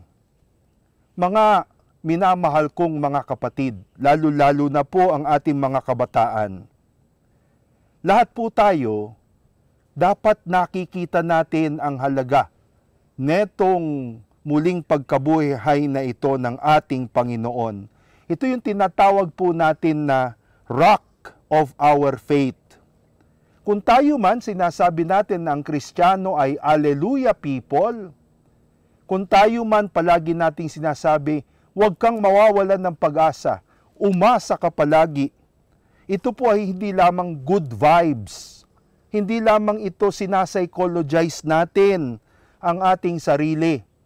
Kung hindi, ang pundasyon ng ating pagsasabing ang bawat Kristiyano ay palaging may pag-asa, ay ang katotohanan ito na si Jesus ay hindi po nanatiling patay kung hindi siya'y nagwagi mula sa kamatayan at mula sa kadiliman ng libingan. The resurrection of Christ, brothers and sisters, my dear young people, shows to us that Christian hope and Christian dreams are not a myth. Hindi lang po ito katha, hindi lang po ito gawa-gawa, hindi lang po ito kwento-kwento, hindi lang po ito psychology. Christian hope is real because the risen Christ is real. At si Kristo ang ating sure foundation na hindi pwedeng manlinlang at hindi pwedeng linlangin. Alam niyo po, isang napakagandang bagay siguro sa mga kabataan ang tanungin, sino nga ba si Jesus para sa inyo? Ano ang inyong paningin, pananaw kay Jesus? Alam niyo po, nung ako'y bata-bata pang pari at medyo pang may mga buhok, isa po sa mga ministry ko ay pagbibigay ng mga retreat sa mga estudyante. Ngayon hindi ko na magawa yun kasi ang hirap pong sabayan ang energy level ng mga estudyante. Medyo mahirap pong i-motivate ang mga estudyante sa retreat. Unang-una sa mga Catholic school, ang tingin ng mga estudyante dito ay yearly requirement o requirement upang ikaw ay graduate. Ang tingin nila dito ay class excursion. Kaya nga po, sa gabi, hirap na hirap ang mga teacher at mga chaperon nila. Medyo mahirap na pong sabayan ang level na yan. At kung ikaw ay nagbibigay ng talk, alam nyo po, napapansin ko, hindi mo sigurado kung nakikinig sa iyo yung bata o hindi. Minsan para bang ang tingin sa iyo ay blanco. Parang kamerang blanco na nakatutok lamang sa iyo ngunit malayo pala ang depth of field. Pero alam niyo po, isa palaging touching moment sa retreat ay kapag nagpapasharing na ako. Kasi alam niyo, ginagawa ko po, kapag sharing na ganon, akin pong inilalatag sa gitna ng circle ng klase ang isang malaking krus. At sabi ko palagi sa mga estudyante, yan, si Jesus. Kausapin niyo siya bilang kaibigan, bilang big brother, bilang Kuya Jess. Alam niyo po, nakaka-touch. Pero marami sa mga kabataang ito, yung hindi nila maibulalas sa kanilang mga small group sharing, yung hindi nila mailabas sa kanilang mga guidance counselor at mga class advisor. Pagdating sa harap ng Kristong nakapako, they would be very spontaneous at sasabihin nila kung ano ang laman ng kanilang kalooban. At palagi mong maririnig, ikaw lamang, ikaw na lang ang aking pinanghahawakan. Ang ganda po, di po ba? Pero totoo po yan. sa nagbabagong mundo natin ngayon, lalo na sa inyong mga kabataan, napakaraming challenge, napakaraming demands. Sino si Jesus? Totoon-totoo para sa iyo. Bakit ka nakiki-Jesus? Bakit ka nakikisalo sa pananampalatayang Kristiyano? Siguro, magandang tanong po para sa atin.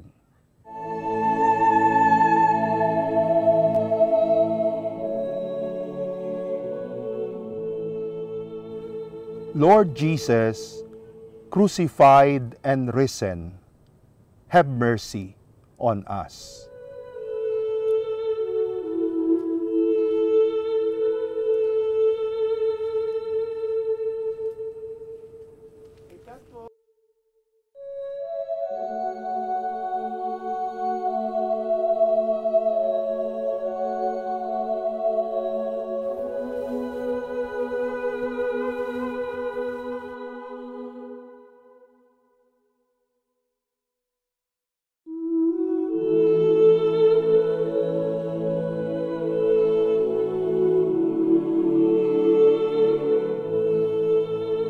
Tayo po'y nagpapasalamat sa Panginoon na isa na namang St. Paul's Sambuhay TV, Via Crucis, Via Lucis, ang atin pong natapos. At syempre po, bago tayo manalangin, tayo muna po ay magbabahagi ng atin pong iba't ibang mga insights. Ako po si Father Domi ng Society of St. Paul at para po sa akin, ang atin pong Via Crucis ay pumokus po sa mga kabataan. At habang ginagawa ko po yung iba't ibang mga pagninilay sa istasyon ng Krus para sa taong ito, ako'y nakabalik sa akin pong kabataan at nakita ko po kung ganong ang kabataan pala ay napakahalaga sa buhay. Bakit? Hindi lamang po itong passing by stage ng ating paglaki. Hindi lang po ito isa sa mga stage of growing up, kung hindi ang pagiging kabataan, ang youth, ay pinagsisimulan po ng iba't ibang mga values at paninindigan na iyong dadalhin sa iyong pagtahak sa buhay. Kaya po, wag nating iismulin ang pagiging kabataan. Huwag nating iismulin ang kabataan. Nagsisimula dyan ang tunay na script ng buhay. Salamat, Father Domi. Naalala ko ho yung sinabi ng ating mahal na kardinal na si Luis Antonio Tagle. Karaniwan ho daw nating comment, maririnig na comment o critic ukol sa mga kabataan natin ngayon ay sinasabi, they are different and they are a lost generation. Sabi ho ng ating mahal na kardinal, siguro mainam na tanungin rin natin, are they really lost or have we lost them? Ang ating pong simbahan, sinasabi ho natin, isang ina, isang magulang, the Holy Mother Church, na patuloy na gumagabay sa paglago natin sa pananampalataya. I think nandun po yung hamon para ho sa bawat isa sa atin. Gabayan, pakinggan ang mga kabataan. Gabayan ho sila sa kanilang mga pangarap, sa kanilang mga katanungan, sa kanilang mga struggles at issues sa buhay. I think andoon po yung challenge. Ang mga kabataan ay hindi lamang ho yung future ng ating simbahan. But ang mga kabataan, they are the present of the church. Present, regalo, kaloob ng Diyos sa simbahan. Yes, they have their own problems that they bring, but they also bring, energy, enthusiasm, and color sa ating simbahan. Para po sa inyong lahat na mga kabataan na nanonood ngayon, siguro ho ang challenge is, naalala ko ho yung isang brand ng t-shirt, No Fear. Huwag matakot na lumapit kay Jesus. Kung meron man nakauunawa sa mga pinagdadaanan mo ngayon, ay yun ang ating Panginoong Jesus.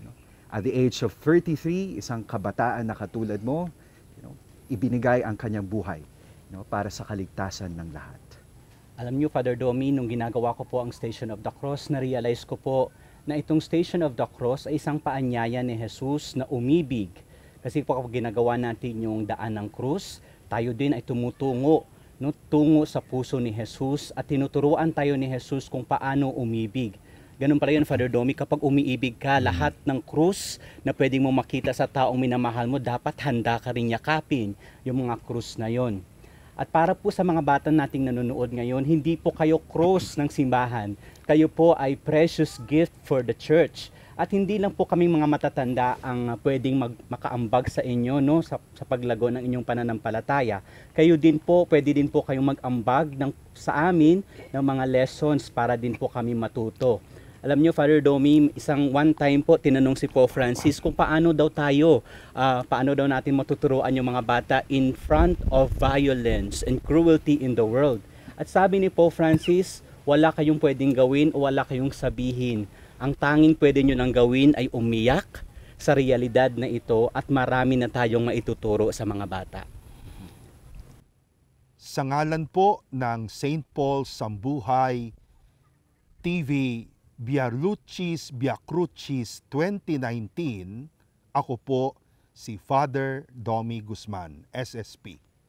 At ako naman po si Father Angelo Paulo Asper, SSP. At ako naman po si Father Dindo Porto, SSP. At ngayon po, tayo'y mananalangin. Panginoong Hesukristo, kami nanalangin sa landas ng krus.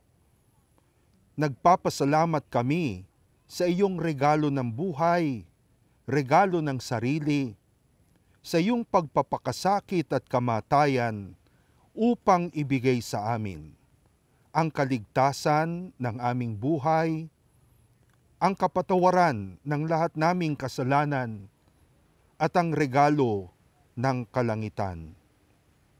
Pinupuri ka namin. Sa daan ng krus, ikaw ay daan ng tagumpay, laban sa kasalanan, kadiliman, at kamatayan. Sa aming sariling panahon, gawin mo kaming mga mensahero ng iyong pagliligtas at tagumpay sa krus. Sa aming kanya-kanyang buhay, nawa ang mensahe ng krus ay maging gabay sa aming salita, sa aming gawa, at sa aming mga pagpili. Ipinapanalangin namin lalo-lalo na ang aming mga gifted na kabataang Pilipino na minarkahan ng iyong krus sa kanilang binyag. Nawa ang iyong krus, O Jesus, maging lakas at buhay nila pang magpakailanman. Amen. At ngayon naman, ipanalangin po natin ang intentions ng ating Santo Papa, si Pope Francis. Our Father, who art in heaven, hallowed be thy name. Thy kingdom come, thy will be done on earth as it is in heaven. Give us this day our daily bread, and forgive us our trespasses, as we forgive those who trespass against us. And lead us not into temptation, but deliver us from evil. Amen. Hail Mary, full of grace, the Lord is with you. Blessed are you among women. Blessed is the fruit of your womb, Jesus. Holy Mary, Mother of God, pray for us sinners, now and at the hour of our death. Amen. Glory be to the Father, and to the Son, and to the Holy Spirit. As it was in the beginning, is now, and will be forever. Amen. At sumainyo ang pagpapala ng ating dakilang Diyos, Ama, Anak, at Espiritu Santo. Amen. Ito na naman po ang isa na namang Sambuhay TV, Crucis, Lucis.